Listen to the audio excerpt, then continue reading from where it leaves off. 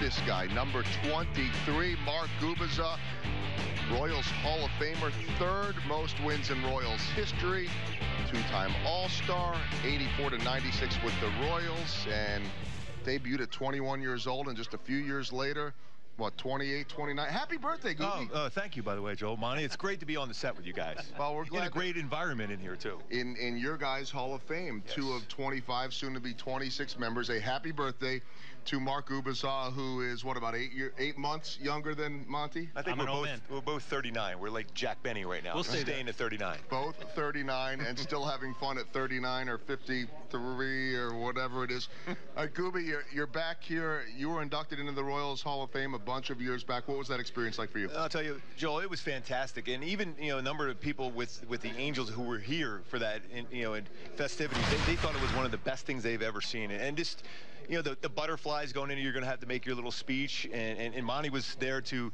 introduce me, which was fantastic. He closed many of my games, the reason why I was put in the Royals Hall of Fame. But, this the experience of having the fans back in there. And this year I'm saying Goob and not Boo, which was always a good thing, too. But it was so much fun. The people were great. My family being there, my brothers being there also, and getting that signed autographed guitar from Aerosmith. I still have it in my office. Hey, real quick before you jump in there, how about the timing? I mean, I know you're a Royal for life, but you do Angels games. Angels fans passing behind you, pointing to their shirts right as you were talking. Carry on. Move on, everybody. Move on. It's all about timing. All right, now, Monty, you can talk. We got some Royals fans behind him.